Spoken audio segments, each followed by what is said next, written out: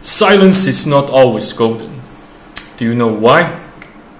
Because silence sometimes it can imply signs of disaster, signs of failure to communicate, and signs that you don't give it a damn.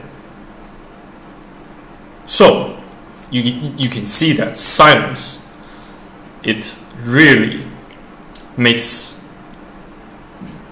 the workplace quite counterproductive, and customer service quite unfriendly, and a dead silence can drive you mad, pretty much, in the same way that drugs drives you mad.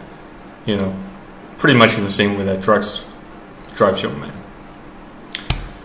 So, how do I actually manage to breach the darkness of silence, of terribly dead silence? First of all, the very thing that I'd rather do is to make an overseas phone call.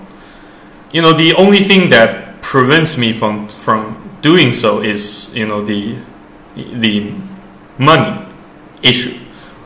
Making an overseas and international phone call can cost you an exorbitant amount of money, especially in Asian countries like China, Japan, and Singapore.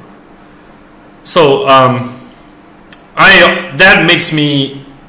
that causes me think twice about doing doing such thing that frequently.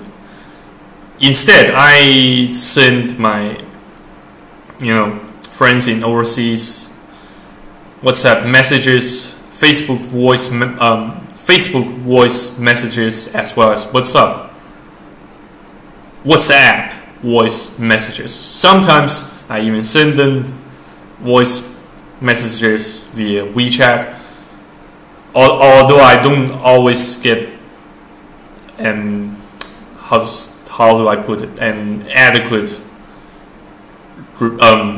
response with decent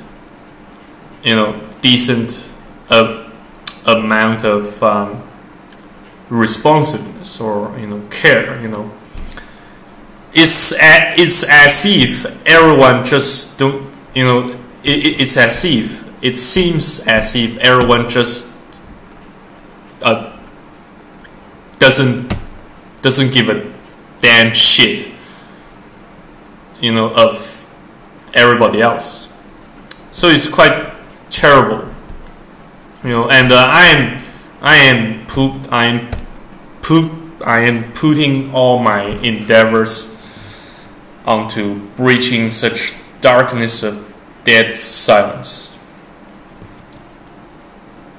So I hope you guys can manage that thing too, like I do. Despite many odds, the odds that are that acts against your favor, such as the internet censorship mechanisms being placed in your home countries, or even the firewalls, the censoring mechanisms to the of the country that you are trying to send your message to, such as Australia. Do not assume that Australia has a total freedom of speech over the internet. Actually, it does not. The government keeps a constant monitoring on incoming and on both incoming and outcoming internet data traffic over their internet cables, their server side. Still, you can use VPNs. either paid or free ones to compromise that censoring mechanism so that it gives you the freedom of information and speech.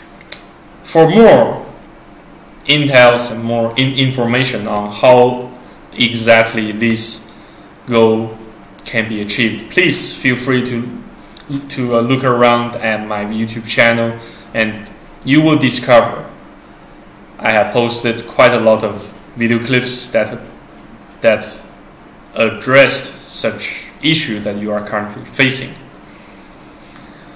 So anyway, guys, do not hesitate to send your message over my channel and post your comments, your critics, your sarcastic humors, your sarcastic critics below this YouTube video clip on the comment section. Thank you again for watching. I'm your host Francis Anded signing off. Have a great day and see you soon. Cheers.